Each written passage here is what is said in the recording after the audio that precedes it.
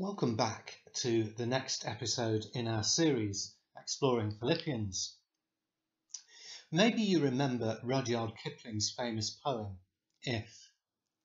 If you can keep your head when all about you are losing theirs, and so on.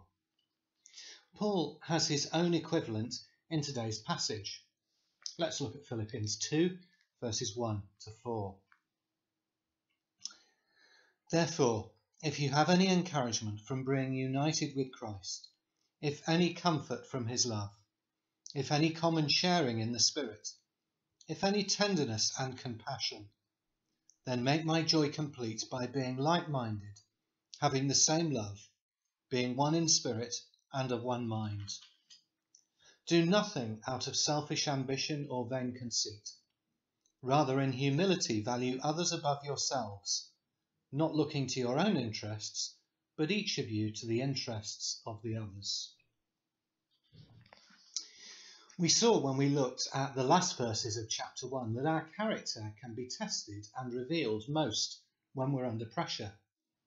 That's true individually, but also collectively. So having talked to the Philippians about living for Christ through opposition and struggles, he now speaks to them about living in unity. So let's have a quick look at Paul's list of ifs. If you have any encouragement from being united with Christ. When things are hard, we need encouragement. And what can and should encourage us greatly is our relationship with Christ, because we know that he's with us and we're not alone. We know that he's working for our good. And we know that we have a wonderful eternal future with him. If we've taken hold of that and remember it, how can we not be encouraged? And that sustains us through hard times. If you have any comfort from his love. Jesus has shown the depth of his love for us through the cross. He loves you and me so much that he was prepared to do that, to give his all. And because he suffered for us, he understands our sufferings. That too is a great comfort. If you have any common sharing in the Spirit.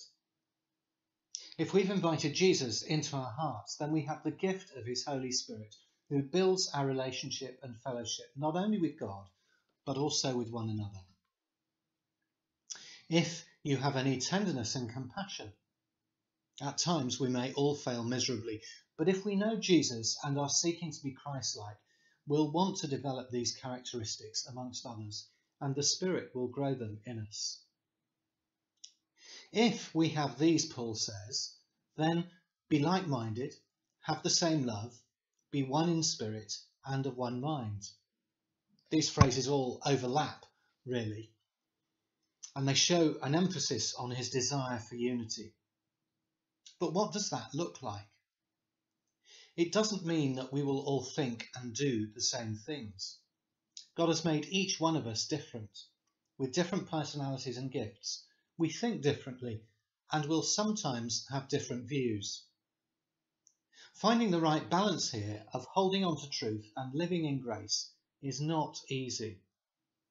But as Christians, we should have the same heart and aims: to live for Jesus, to witness to him, to help others come to know him, to grow in faith and help each other grow in faith, to serve him as he calls us, to see his kingdom grow, and to be willing to pray and work together to that end. And that requires humility and putting others first. Not easy in our society, which is full of and cultivates those things that Paul here condemns: selfish ambition and vain conceit.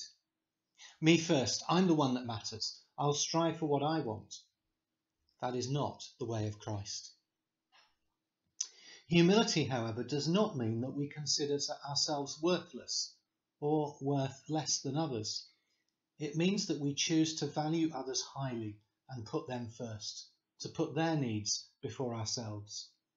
We choose to lay aside some of our own needs and interests to enable others to benefit. That's countercultural, and it affects every area of life and all our relationships. We'll see more of what this looks like tomorrow when we consider the example of Jesus. But maybe it would be good to ask ourselves today, are there any areas in which I'm being selfish? How do I look upon others? Not just the people closest to us, but looking more widely, including the people we don't necessarily relate to very naturally or who are very different to us. How can we value them more highly? Let's pray. Lord Jesus Christ, we thank and praise you that you valued us so highly, that you gave everything for us. Help us to develop your mindset, to be like you. Help us to grow in love and concern and action for others, and in real humility. In Jesus' name, Amen.